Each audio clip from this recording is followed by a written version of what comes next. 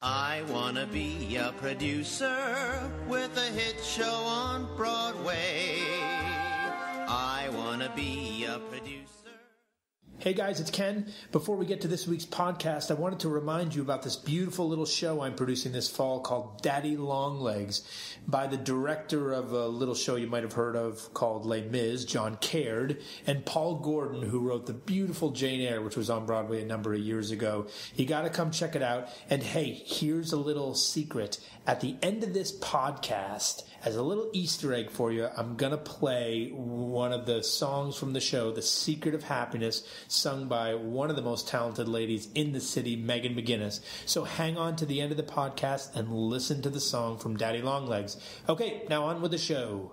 Hello, Producer's Perspective podcast listeners. I am Ken Davenport. We are going to have some fun today. Yes. Hal Prince once said to me, kid, okay, he didn't say kid, but he did say, Ken, if you want a show to happen, get me to direct it. And what he was telling me was that if you get an A-list Broadway director, the money will come, the theater will come, everything will come, these shows will happen. And today, guess what? We have one of those Broadway A-list directors on this podcast.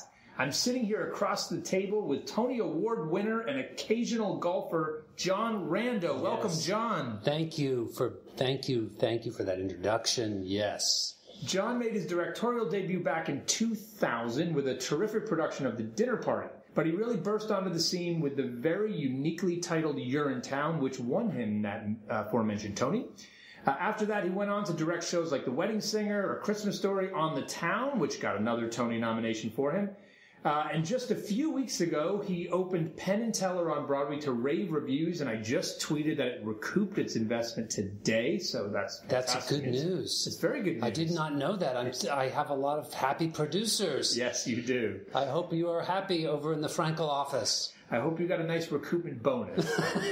I don't know. I'm hoping. I think you do. I know your agent well. I have a feeling you do. And actually, I know his agent well because John is attached to a very exciting project called Getting the Band Back Together that some guy named Ken Davenport is bringing to Broadway. So, John, let's... Yes, Ken Davenport is bringing that to Broadway. Thank you, Ken Davenport, wherever you are. As soon as we get a theater. So, John, take us back. When did you get bit by the theater bug? How did this all happen? Well, yes. That's a good question because it was started as a junior high school kid who heard that the speech class in 7th grade would be a lot of fun and might be pretty easy. So I took that speech class and we did a lot of improv and it was a lot of fun. And I became a sort of an actor and acted a lot in junior high school and in high school. And so that's when the theater bug bit. However, I didn't show any signs of swelling or anything like that outwardly because I kept telling my parents that I was going to go to law school. And I didn't do that. I didn't go to law school. I stayed in the theater. But I did study. So anyway, that's how it happened. Why not law school? Well, I really wanted to be a director. In high school, I really started to. I had a great drama teacher. Robert Judd was his name at Clear Creek High in Houston, Texas, League City, Texas, to be specific. Anyway, and I did a lot of plays in his stead and working with him. And when I went to college, I recognized that that's what I really wanted to do. And so at the University of Texas at Austin, where I went to school, I kind of devised my own degree plan under the humanities label. And I wrote to the university and said, I really want to get a humanities degree, but I want to become a director. And I figured this is how I can do it. I can study languages and Shakespeare and history and philosophy and maybe take a few theater classes too. I didn't want to get a degree from the theater department. UT has this brilliant theater department, but I thought I needed to have a few more, thoughts in my head. So that's how I did it. So after college, I was faced with this dilemma, and so how can I do? So I got a Fulbright fellowship to study theater in Europe, in Germany and Italy. And so I did. I went there. And then I came back, and then it was like I had to really face the music and decide, am I going to do this for a career? And so at that point, I applied for graduate work to UCLA in theater directing. And I also applied to Columbia School of International Relations, thinking that if the theater thing didn't go well, maybe I could get into this school and do some international relating. Because I spoke German and Italian, and so in the mail from Columbia, I got a very thin envelope, and then opened it up, and of course it was a rejection letter. But from UCLA, I got a round trip ticket, airplane ticket. Come and see us. Come meet us. We're really interested in talking to you. We really think you have something. And so I went to UCLA and studied theater, and got my MFA in directing. So you, just back to undergrad for a second, you designed your own major. Yes. It sounds like that, which for those of you, this is a real theme developing in a lot of the artists that I talk to, like yourself, who have gone on to very successful careers. Teresa Rebeck, in last week's podcast, spoke about how she did the same thing, basically. She convinced them to have a playwriting class, which I find fascinating. So you got this undergraduate degree that you designed yourself, and then you got your MFA in directing. But the seed for directing was planted in high school, you said? Yeah, high school. The first play I directed was called, it was my senior year, it was called The Butler Did It. And it was a kind of lousy version of a mystery comedy play. I smell a revival. I don't think so. I don't think it ever lived. But it was very funny for a high school play, you know, and of course there was no butler in the play. There was a maid, and the maid did the murder. What was it about directing? You know, as high school students, most people want to be on the stage so they can show off to all their friends. What was it about directing that was very attractive to you, and that still is attractive to you? I love the craft of acting, and I find it as a director, I love actors. I love watching and working and trying to help solve the mystery of the scene, of the language, of the moment. So that's what I'm really into. So, and that's what I was into. So at that time, and as I went through college and into grad school, I started to realize what I really liked was the whole picture. I didn't just like, as an actor, because I had a choice not to be an actor and not to try to be an actor. And I acted all through college and into grad school, but then I stopped after that. I never acted professionally. And I just wasn't that interested in my body. I wasn't that interested in my voice. And all of that stuff that actors have to be interested in, my own sort of weird psychology. And I was more interested in literature and the storytelling and what these stories can do to an audience and how an actor and working with text can transform himself or herself. And those are the kind of things that just I was attracted to. So tell us about the path of Urinetown and how Urinetown happened. Yeah, Urinetown, I got a phone call from these very young guys who were becoming producers, and Matthew Rigo at the Araka Group, the great Araka Group. At that time, they were just starting out, and Matthew I met at the Berkshire Theater Festival, because he and I were working together there as young directors. And he called me and said, hey, I got a really cool play that I think you'd like. It's a musical. I think you'd like to do it. And he wanted me to come and see it. It was happening at the Fringe Festival, the first production of it. And I couldn't go. So he sent me the script, and I read the script without listening to the music. I called them up and said, this is brilliant. I want to do it. And then he said, did you hear the music? I said, not yet. But I found that to be a very good help in picking musicals. You really do have to read them and understand the story and the through line and make sure you like it and want to tell that story first. Because music is so seductive. It's just like amazingly seductive.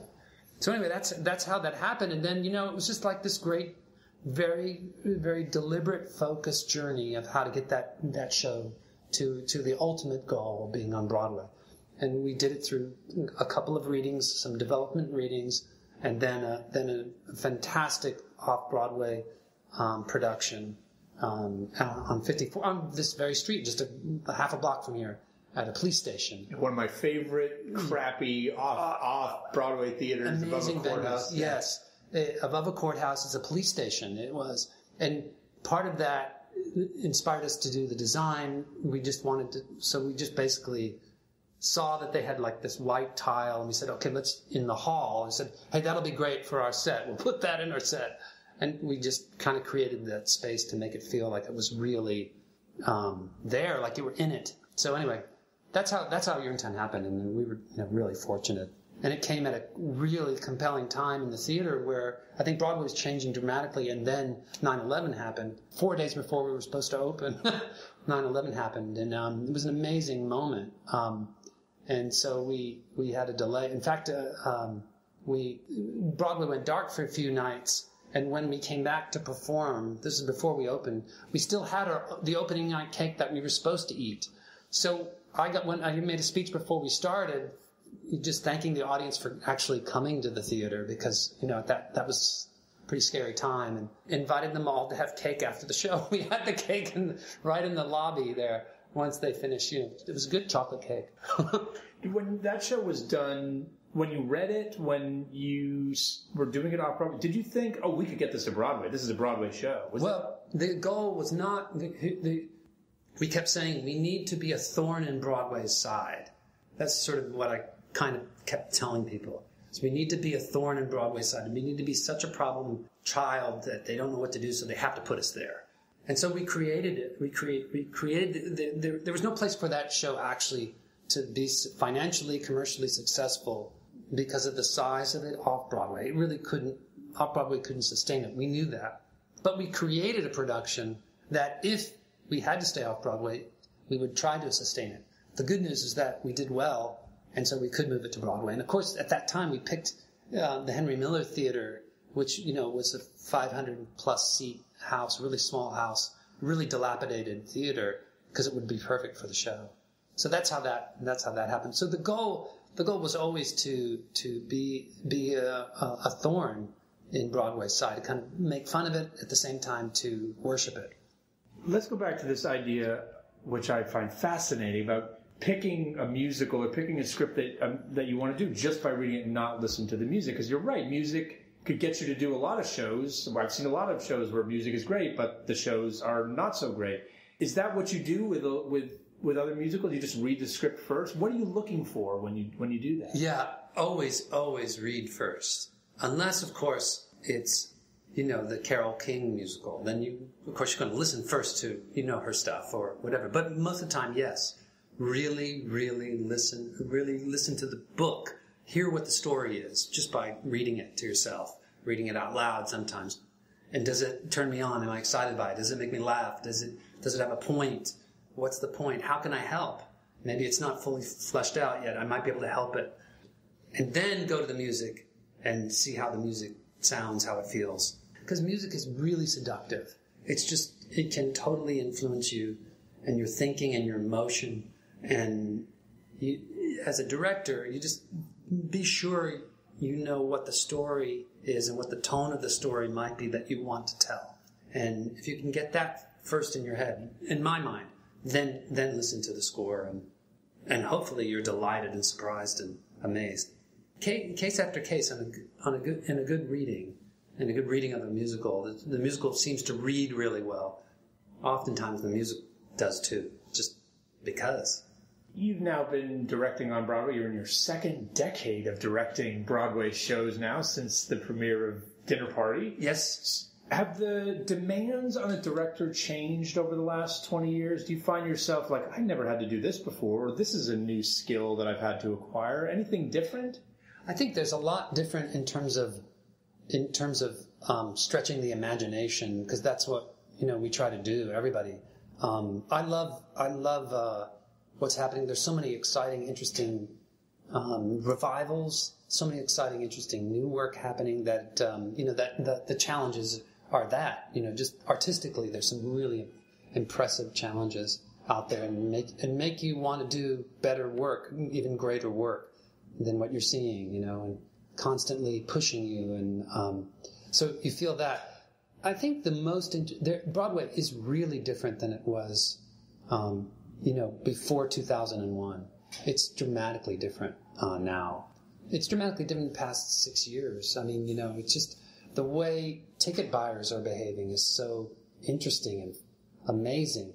And the kind of prices that people are paying for what they really have to see, as opposed to what they might like to see. It's really compelling.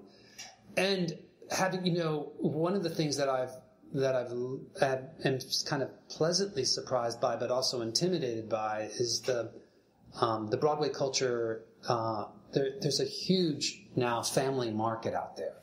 If you look around and you see the musicals playing, many of them have to do with they're there and they're healthy because of families going to see them, young people with their parents, and so that's a big interesting part of our journey now, is creating not only stuff that might be compelling and inventive for adults, but also the children audience. So having worked on A Christmas Story, for example, and seeing the enthusiasm, the family enthusiasm in the theater, it's really special.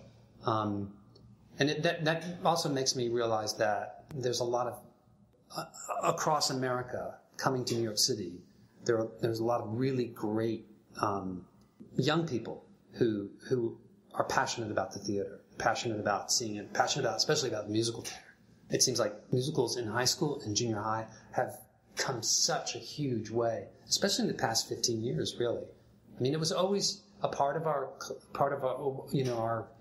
breeding ground, place for us to create great artists, but now it's even more than ever. And so that part is really fascinating. I don't know if I answered your question, but I wanted to talk about that.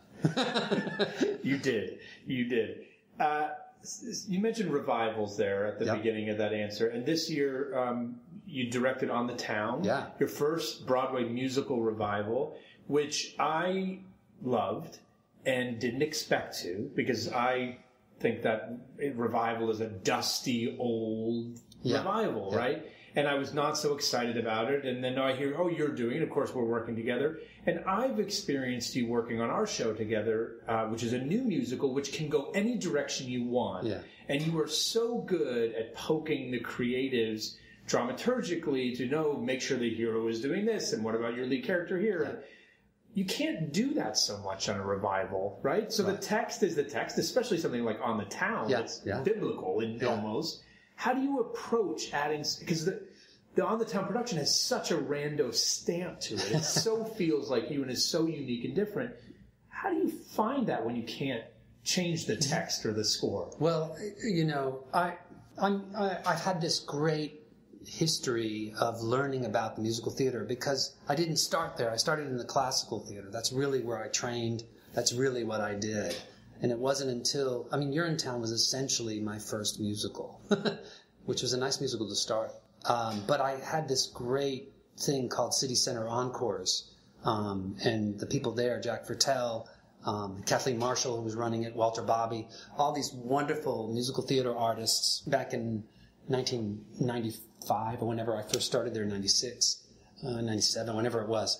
And over the years, I developed this great passion for really trying to understand these wonderful old musicals how to breathe life into them, how to give them, a robust new energy, with at the same time being totally respectful of them, loving their stories and wanting the story to be told again, knowing that, trusting that. So there was always that debate. And with this particular production, On the Town, there were many things that I thought were really important. One of them was the joy and the sex appeal of New York, of sailors visiting New York and their journey that they make through the town. And I thought it was just a fantastic, the original, the book and the music. It captured this time and this energy, this youthful energy, so clearly, because in 1944 we're going off to war.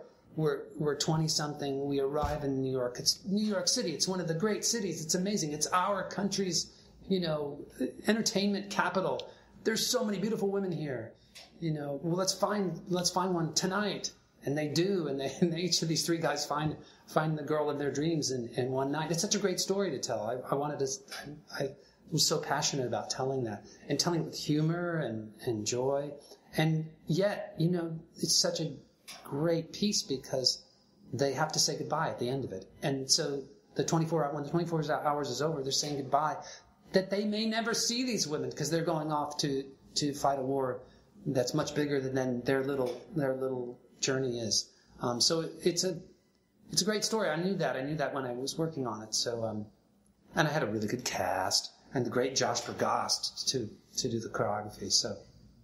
What kind of writers do you like to work with? So let's flip now to the new musical. How do you approach working with? You read something, you like it, you want to talk to the writers.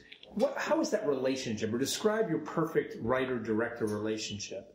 I love working with writers, and I love listening to them and really hearing them out and trying to help them tell the story they're eager to get on the page and therefore on the stage. That's the key, I think, in terms of how I work with writers. I love the process, but I also love helping as opposed to dictating, because I really try to shy away from that kind of language. Well, they have to say this here, or they have to do this there, and this has to happen. That kind of language would put me off as a director, and I have such real respect for writers, and because you're sitting there hoping they're going to come up with this very funny idea or this great line that's going to make your job a lot easier. And so, you're kind of trying to encourage and nurture and reassure. A lot of times working with writers is just like, that's really good. That's really good. It's profound. It's really good. It does something. Keep going. Those kind of words are really important. In a musical especially, the collaboration is so complicated because you're not only dealing, of course, with the book writer, but often you're dealing with the lyricist separate from the book writer or as a team, and then you're dealing also with a composer. So helping the team create the same idea, the same thought, is really, really a fun job for a director. I love that job. So, I think the other thing too is just like, the more familiar, as the years go by, the more familiar I get with musicals and the more I study them and know the past musicals as well as what's happening right now, it makes my job easier because it's just, I do know that there's some structural things that can really help and that can help tell the story. Or maybe there's some structural pieces missing that need to be there. So I'm able to help the writers see that. And then I think what is the most fascinating, however, thing for a director of a musical and working with writers is, okay, here's a scene you've written, and it is on a train, and it's a really good scene. It's really good. I get it. The characters are great. Right before that, you have a scene that's in a carousel, and that's a really good scene. But there's nothing to get me from this carousel to this train, and that's a big journey. I have some issues. I don't know if I should. How am I going to make the scenery do what it needs to do? How am I going to? What? So maybe what we need to do is write a song that takes us through the carousel into the train and past it, or something like that. I think sometimes it's really helpful to take writers sometimes through the questions that I ask about a script as a director in terms of how the story is unfolding in 3D on the stage. And that helps them write, oh, I have a great idea. When she gets off the carousel, she's going to sing and the world will change behind her and will arrive on the train. Yes! And that writer writes the best song of the show suddenly. It doesn't always work like that, but you know what I'm getting at. It's that constructivist thinking that a director can bring that helps a writer continue to develop a script. One of the favorite exchanges that I've had with you developing, getting the band back together was we were talking about... Oh, God. Here it comes. Yeah. Good, say it. We were talking about one of the lead character's love interest, the character of Danny. And you were saying, like, well, she just doesn't feel strong enough. We've got to get her to... we just have to have a song good enough so Idina Menzel would want to play it. and I looked at you going like, what? And you were like, well, isn't that what we want here? And of course you were talking about the strength of the character through Idina, but you also said, look, we want to attract actresses like Idina Menzel to do our show, which, again, what I love about what you do is you balance so much of the art and some of the commerce. Yeah. How important is that to a modern day director? Thank you. That's probably, that gets right back to that earlier question in a way. Yes, the smell of the commercial is really also critical to wrestle with and grapple with as a director. It's very tricky because if you don't have, say, you listen to your producers and they're begging you for a star, but actually you may have already found the right people for it and the producer agrees, and then we're both scratching our heads, what are we going to do because we don't have a name, but we have this good company. Then you look at the project and you say, well, maybe the good news here is instead of 36 people and the star, we'll make it 24 people. So maybe we make the cast a little smaller. Maybe we conceive it in a different way visually that helps us lower the initial cost. And I've had you and I have had conversations about that. It's just like, I actually think that three-way conversation between the writer, director, and producer, or the writers per se, if it's a musical and there are 3 or 4 writers on it, but trying to solve the whole puzzle, trying to be creative, trying to be inventive, trying to tell an exciting story, at the same time not being obviously commercial and obviously so that you end up with something that feels soft or spongy and not electric. And then also, will the numbers work? Economically, will this work? How can we keep the show open? Those kind of questions. I just think that they really influence everything. They influence how you do things, how you design things, how you talk about them. So it's a great relationship. It's really fun. It's why we do our job, I think. So look, you've had a lot of success, but you've had some shows that haven't worked out as well. Happily, I've had some duds. Yes? Name one. Biggest dud? Biggest dud? Well, Dance of the Vampires, of course. Of course, Dance of the Vampires, of course. How do you deal with something like Dance of the Vampires when it doesn't work out? Obviously, you get into it thinking, this is well, I don't know about that either. Now we're getting to it. Well, that's actually, if you have a drink, we could talk about Dance of the Vampires. But I wear that badge with great honor and love. And that was a very difficult time in my life because my mother was dying during the previews. It was a real nightmare. It was horrible in terms of all the personal stuff that was going on, as well as trying to make the show work. And so, but your question really is about how to deal with the bumps along the way, and it's hard. It's hard. It's actually really tough. And you know what? I work a lot. Also, I work a lot that's not on Broadway. I do a lot of off-Broadway. I do a lot of regional theater.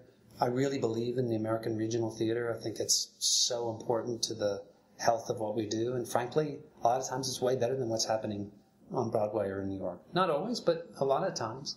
There's some great stuff out there, and it's really fun to work out there. So that out there meaning New Jersey, even the George Street where we did Getting the Band Back Together, or at Chicago Shakes. I'm about to do the Heir Apparent, David Ives's play there.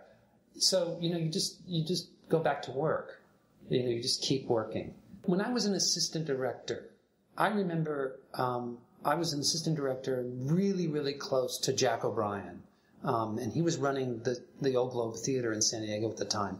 And they still do, they were doing 16 shows a year. And at one point, I remember overhearing a conversation with this brilliant managing director, Tom Hall, and it was a real honest conversation about the work. And we were working on a show. It was my first show with Jack that I was assisting, and it was a Terrence McNally play that bombed, that did terrible. It was called Up in Saratoga, and it was a fantastic rewrite, funny rewrite of a 19th century American comedy called Saratoga back then it was a big hit, but nobody knows it now. Anyway, I remember Jack turning to Tom Hall, and they were talking about losing and talking about having to deal with the fact that this wasn't going to be a success and what have you.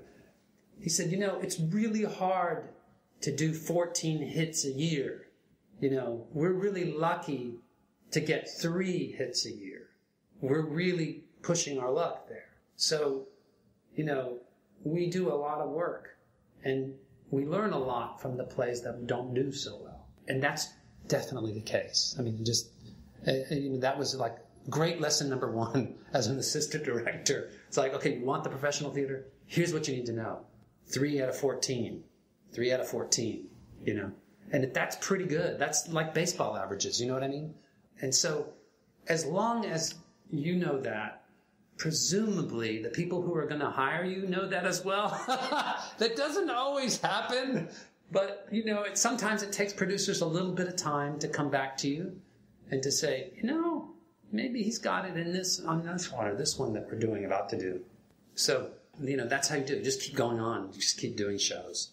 We talked about your relationship with authors, the type of relationship you like to have. What about producers? Do you like when they're actively involved? Do you like them to write a check, sit back, or how do you like them to be involved with the shows? Yeah, I've worked with really very, very good producers. And I like a producer who has an opinion and who has focus. But what I really love is a producer who actually understands the process and recognizes that sometimes it takes a week and a half to get to where the producer wants the show to be, or a scene to be, or a song to be. That recognizes the whole entire process, understands it, and gives the director the playground and all the equipment in the playground needed to make the joyous event happen, the charm of a theatrical event happen. So I love producers that understand that. And I want, however, also producers that have opinions and that can say, don't really like that part of it, and here's why. And I listen, and there are some things that I'm willing to go to the mat on, and I want a producer to be able to take, when I want to go to the mat on something, to recognize that and say, Rando really likes this. Well, there must be a reason for it. So, and he's explained it, and I think I get it, maybe it'll work. But I also will say the same thing about the producer. The producer really wants this, so let's try it. Let's see what happens. So I love a trusting relationship, an honest relationship. Like when we work together, I really love it because you come at me strong at times and I come right back at you as strong. And it's like, Ken's got an idea there. I got to help him. He's right. Damn it. Or he's not right at all. He's crazy. But, I love being able to be passionate about it and at the same time respectful and honest. I love producers that know how hard it is to do this stuff. To know how hard musical theater is. Okay, I'm going to ask a real shocking question now. A question that I haven't asked anyone else in the 30-something odd podcasts. You ready? Go. Serena Williams, the tennis star, was recently quoted saying this: tennis is a game, but family is forever. Now, I've met your wife. I hear you talk about your son all the time, a big soccer player, right? Yes. I've seen him. He had an injury last year. You were heartbroken about it because he's a big goalie, right? Yeah. Keeper, I should say. Keeper, yeah. What the question really is this, and I don't think we talk about this enough in this business that can really occupy 7 days of your life and every hour, waking minute of the day. How do you balance this obviously very important family life that you have and the demands of being a in-demand director and having multiple shows go on at the same time and always having to look for the next show? Before we started this podcast, you were like, I'm thinking about what's next. This may not happen, this might. Yeah. How do you balance your important family life with all this? Yeah, it's the best question. It's the best question because it's the most important question. When I was very young in high school and acting, and actually it was in the first year of college, and I was sitting on my bed playing my guitar.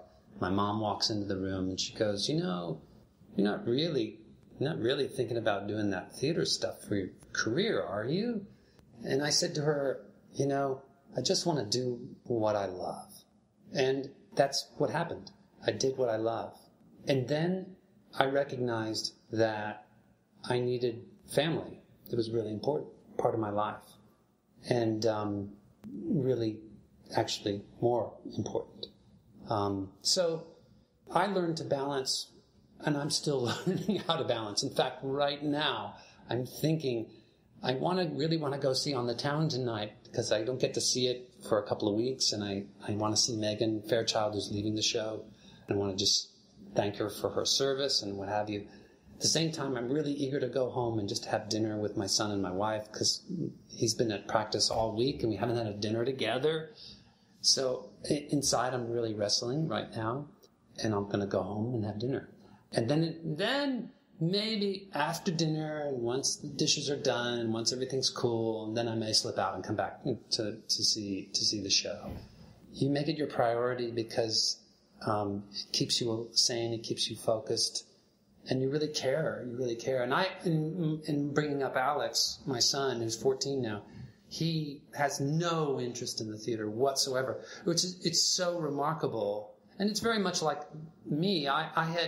My dad was an aerospace engineer. He helped build a lunar module, and that's why we were in Texas. That's what we did down there. He was a pretty good aerospace engineer. He went on to help build the Skylab and then the space shuttle and then ultimately the space station before he died and retired. And I loved astronauts and space and all that as a boy, but I had really no desire to do it. And that's my son. He has no desire to be in the theater. And really, I had to beg him to come see Penn and Teller even. Of course, he totally loves Penn and Teller, and he thinks they're the coolest thing on earth now.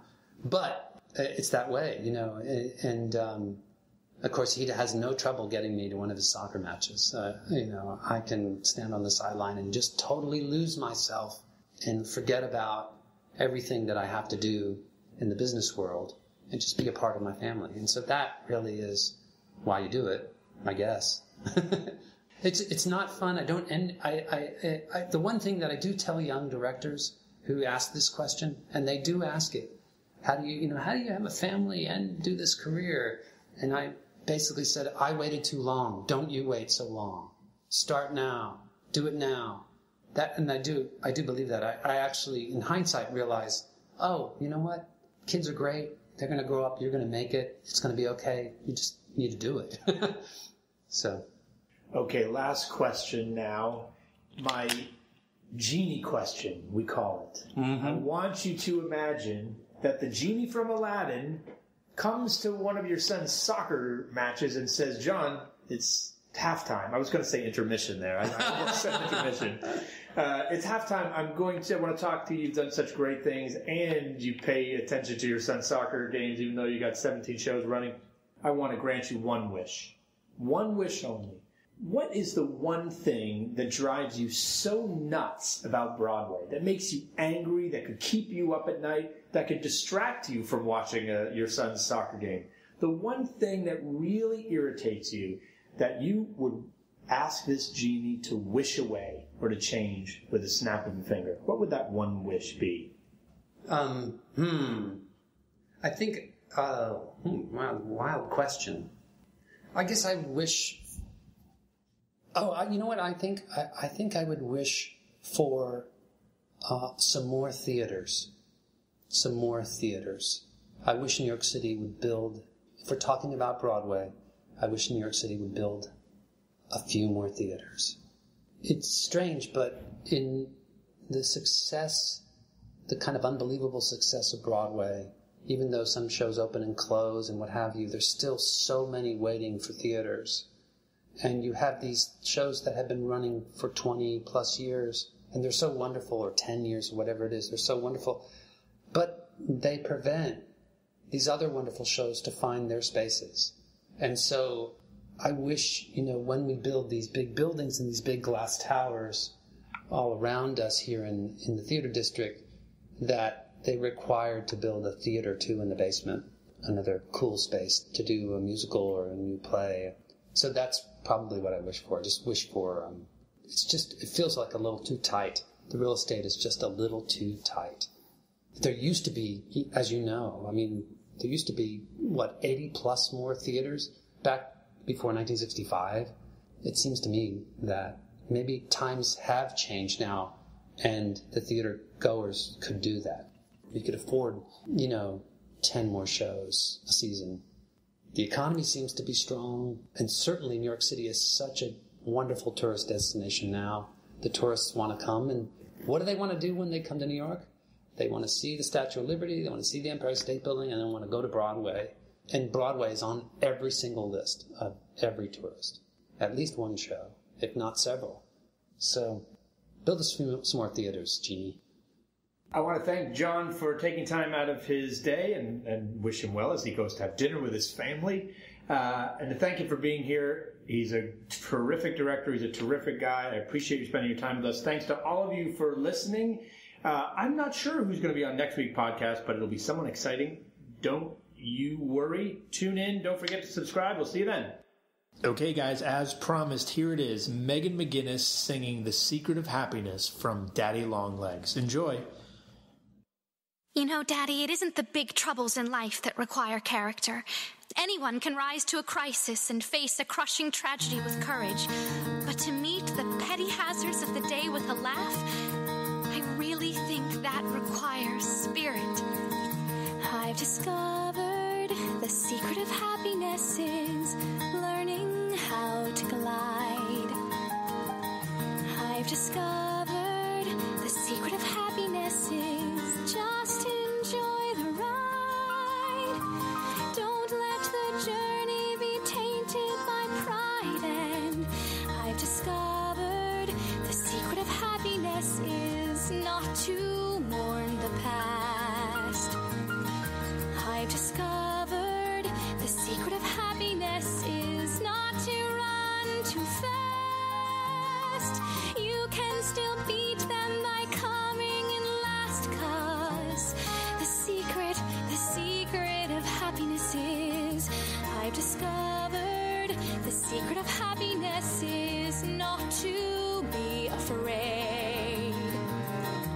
I've discovered the secret of happiness is all illusions fade.